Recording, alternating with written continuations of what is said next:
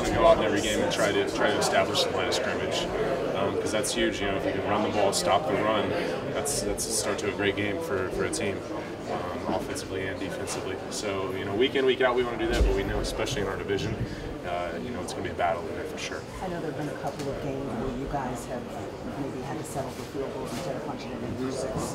What was the difference today that allowed you to do that? Because you guys got ahead, you got the lead.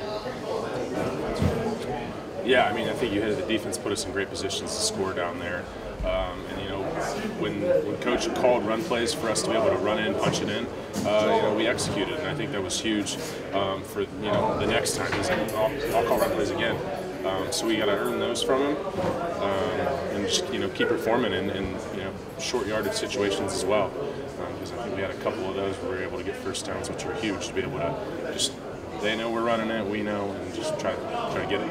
Do you have more confidence than last year that when those running plays are called that will get punched in? That's something, you know, when you got to carry on and Laguerre and guys. Can you repeat that? I didn't catch the first part of that. Do you have more confidence this year that when those running plays are called, you guys will punch it in?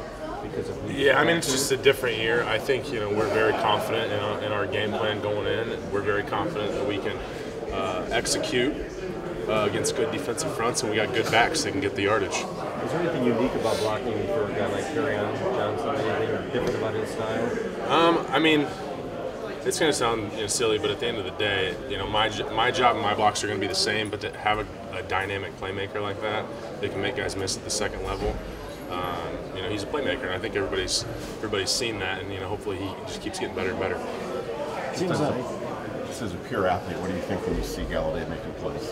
He's unbelievable. Our receiving core is obviously, our quarterback and our receiving core are really top notch. So us as a line, you know, we know if we can give him time, we can make plays down the field, and you know, big plays at that. Seems like Laguerre and Kerryon are both kind of settling into their respective roles. Yeah. Does that make it easier for you as an offensive line to kind of stay in a rhythm? Just to be able to stay, you know, on schedule with the chains is huge, and you know, they both play their particular roles. You know, given the down and distance or whatever packages we're going to run. So just to be able to stay ahead of the chains, execute first down, second down, run situations, whatever it may be. You know, it's huge. Just staying on schedule and not getting in second and longs, third and longs is huge.